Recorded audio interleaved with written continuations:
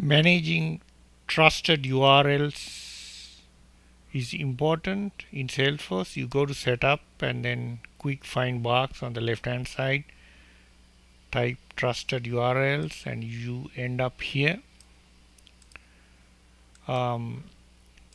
If you go to Salesforce site, specify the URLs that you trust to interact with your user and network. Use content security policy directives to control the type of resource that Lightning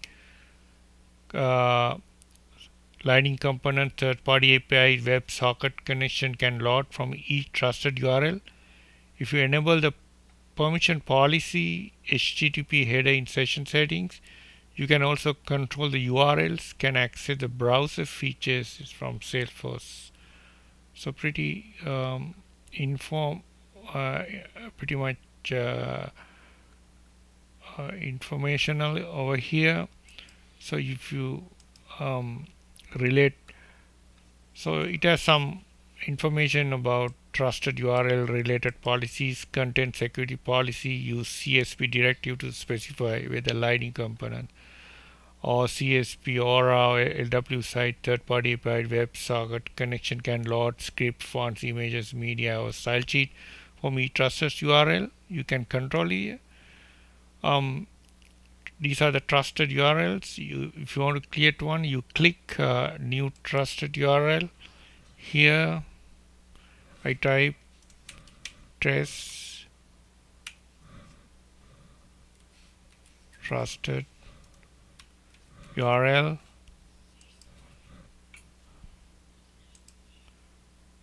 I type a URL here. Description is optional. Active, you can active and you can make inactive. Content security policy settings important. So this is where you allow to download all the JavaScript files and images and other resources. CSP content.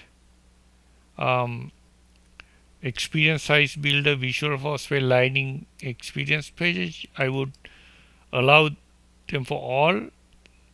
CSP directives. Select a directive that Lightning component, third party, and all the resources can load. I have images, connect CR scripts, fonts. You can control. CSP directives. So right now I allowed only images. You want to fonts, connect source scripts, yeah. Permission policy directives to control access to these browser features. Enable the